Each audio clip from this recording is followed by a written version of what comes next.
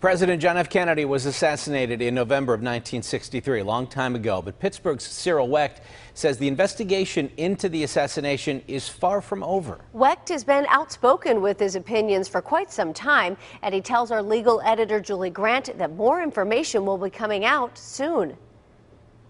On November 22, 1963, in Dallas, Texas, President John F. Kennedy was murdered in broad daylight. The Warren Commission concluded Lee Harvey Oswald acted alone when he shot the president from the 6th floor of the Texas Book Depository. For years, many have doubted those conclusions and believed it was a greater conspiracy. The Warren Commission report is sheer nonsense.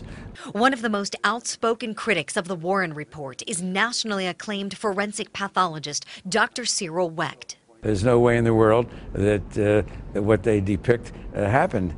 Wecht has been consulted on numerous high-profile cases, but the one he's most proud of is the JFK case. I'm proud of it because I've had the courage, from my eyes, I don't say this egotistically, to withstand the pressures from federal government and many other groups.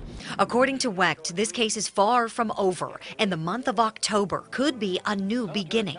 And all the withheld documents are to be released. The 1992 JFK Records Release Act calls for documents that have been hidden from the public to be released after 25 years. This year is when that will happen. This was a conspiracy involving then the overthrow of the government, the killing of the president. Anywhere else in the world, it's called coup d'etat.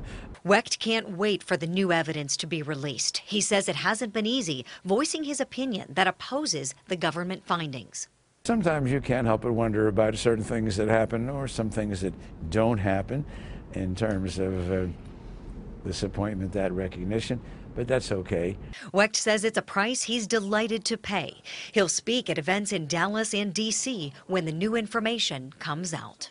Julie Grant, KDKA-TV News.